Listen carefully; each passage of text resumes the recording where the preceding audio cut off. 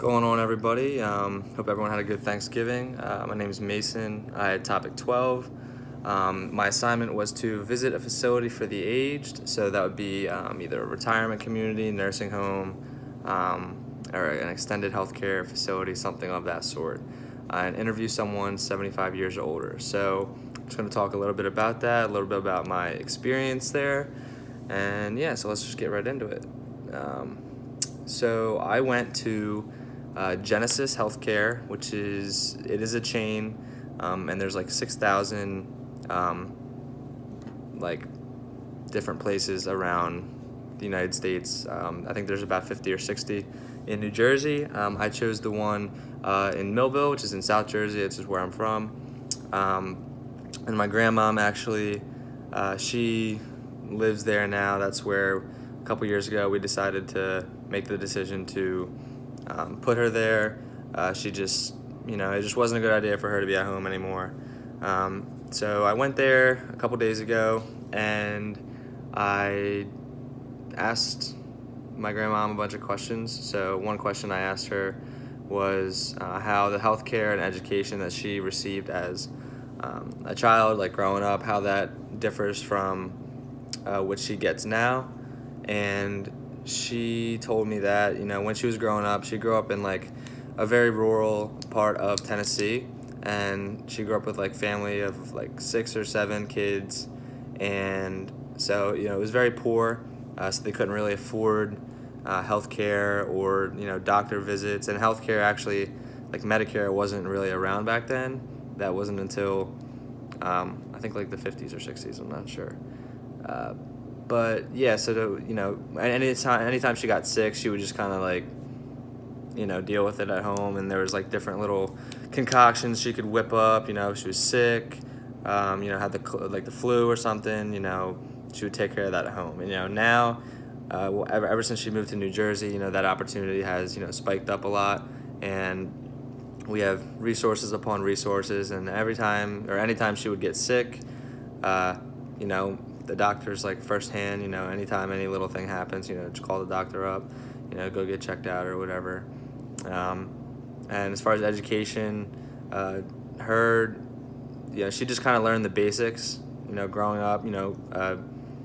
The grades, kindergarten through 3rd grade, were actually all in the same class, like in the same room, and the teacher would just kind of like teach them separately, but kind of the same thing. So that was kind of weird. It's definitely different than what we have now, because yeah, okay. The second thing I asked her was, if she could change something about her living experience, what it would be. And she said that, she really likes it there. There's not like a whole lot of things that she would change, but one thing that she would change is the amount of independence that she gets. They operate in a nursing home, as you can imagine, on a tightly like regimented schedule. So there's times for eating, sleeping, activities, pretty much anything you can think of, showering, bathing. So that kind of doesn't leave a whole lot of personal privacy and like different things that you can do on your own. But other than that, she liked it. Compare the degrees of independence, opportunities for growth and development, physical and emotional support systems, and the overall environment. One thing that I could say about that is that she's going through PT for her arm. She hurt her arm in like a car accident like 5-6 years ago, and it wasn't really mobile. So she's been undergoing PT doing that now, and she really likes it.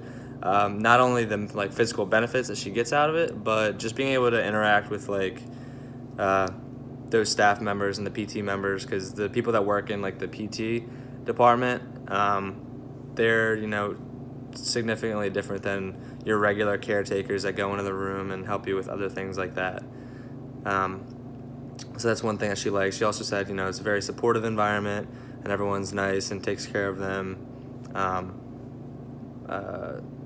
Okay, and then the third question I asked her was to analyze the advantages and disadvantages of each part of the facility. So, like I just said before, everything was pretty good, except the privacy. And she also said that the regular food that they serve, like not including like holidays, because they get like catered from different places in the area for the holidays. And that food is good, but the regular food is like not good. So I don't know. I can't really do anything about that. But yeah, and she also said, yeah, so that was pretty much it. But the advantages of it was that the physical therapy was good. It's good for any individual who needs it.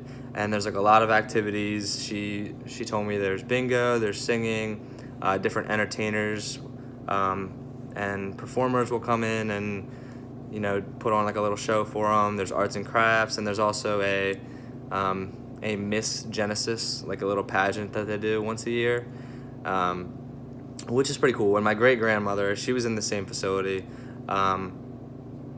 She passed away, I think 2 or 3 years ago now. She actually won that Miss Genesis pageant, so that was pretty cool, taking the trophy home.